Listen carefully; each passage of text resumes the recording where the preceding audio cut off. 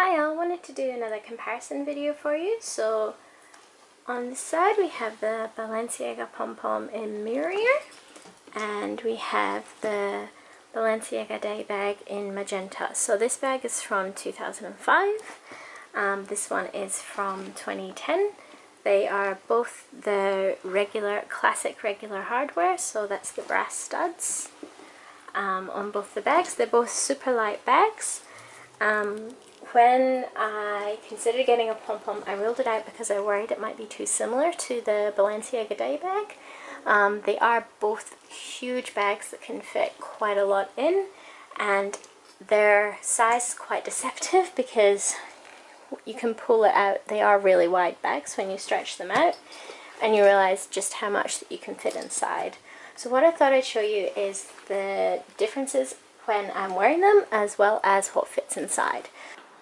This is the Balenciaga Day bag and the Balenciaga PomPon worn side by side.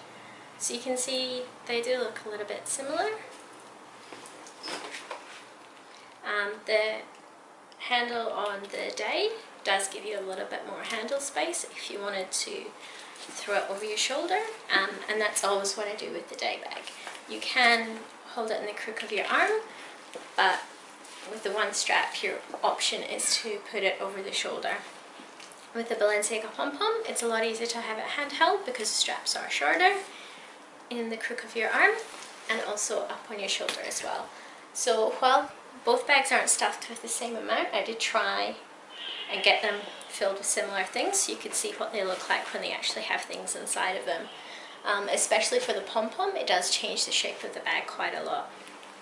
So with the Balenciaga Day bag, it sags down. With the PomPon, the sides sag down as well. You can see if I pulled the sides out, it's quite a wide bag. Even when I'm carrying it on the long strap, the sides don't pull out too much. You do have the ability as well to wear the PomPon crossbody, which is my preferred way to wear it. And you can see it there. It looks even more like the Day bag worn that way, just because they are a very similar, almost rectangular shape there. With the PomPon as well, you do have the ability to change the shape of the bag again when you use the drawstring strap. And even when you do that, it is still very easy to use the handles or the long crossbody strap. And it's nice that the bag gives you more options for ways to wear it, whereas with the Balenciaga Day bag, with the single strap, you are a little bit limited by the different ways that you can wear it. So you can see that the PomPon is just a little bit bigger than the Day bag in terms of width. The Day bag also has the rectangular base, and the PomPon has the circular bucket bag base. You can easily fit everything that I'd carry inside a Day inside the PomPon as well. So I'll show you that. So I have my usual wallet, my Louis Vuitton pouch, keys, a glasses case for sunglasses, my work pass, bus pass, my phone of course, and my hand cream. So that's what it looks like when the Day is stuffed. It sits really nicely. It's very easy to get things in and out, one-handed operation, and things don't go too far because it is the narrow rectangular base. It's very easy to get in and out. The downside is that it only has that one handle. Interesting thing to note is that the Day bag, fully stuffed, fits inside the PomPon. So you can easily see which one is the bigger bag there. So everything that fits inside the Day also fits inside the PomPon.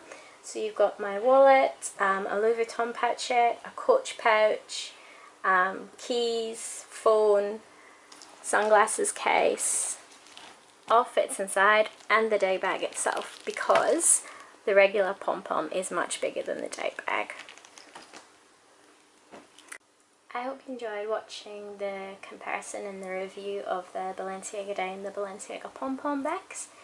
As you can see, while I initially thought they might be quite similar, they are very different bags. You can fit a lot more in the PomPon than you can in the day bag, and because of the rounded base, it's very easy to search around for things, whereas in the day bag things can easily fall underneath things, and it's a little bit harder to find just because it does have the narrower base.